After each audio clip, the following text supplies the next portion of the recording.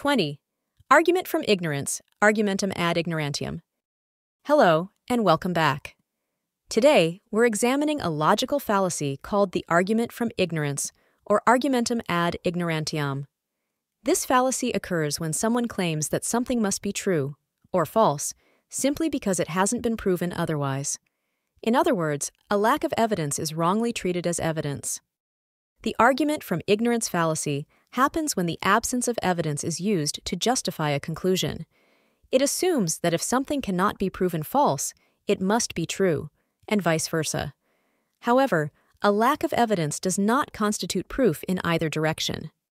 Example: no one has proven that extraterrestrial life doesn't exist, so aliens must be real. Just because there's no evidence disproving extraterrestrial life doesn't mean it exists. The lack of proof one way or the other cannot serve as evidence for a conclusion. Comparison: argument from ignorance versus burden of proof. While both involve evidence, or lack thereof, they differ in focus. Argument from ignorance uses a lack of evidence as proof of a claim. Example: no one can prove ghosts aren't real, so they must exist. Burden of proof involves determining who is responsible for providing evidence. Example: you claim ghosts are real, so the burden of proof is on you to provide evidence.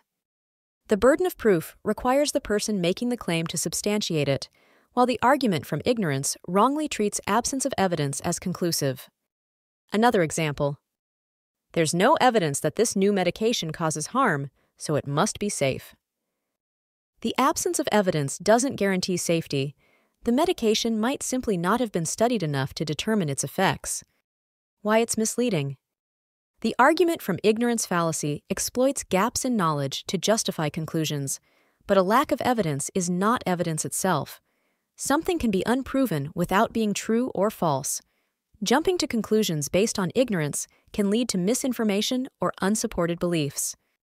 How to avoid argument from ignorance. 1. Demand positive evidence. Evaluate claims based on what is known, not what is unknown. 2. Recognize uncertainty.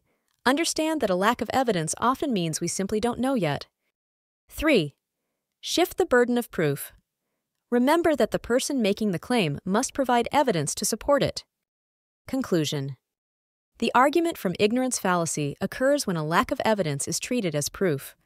By recognizing this error and demanding solid evidence, we can avoid making conclusions that rely on ignorance rather than reason. In many cases, the most honest answer is simply, "We don't know yet,"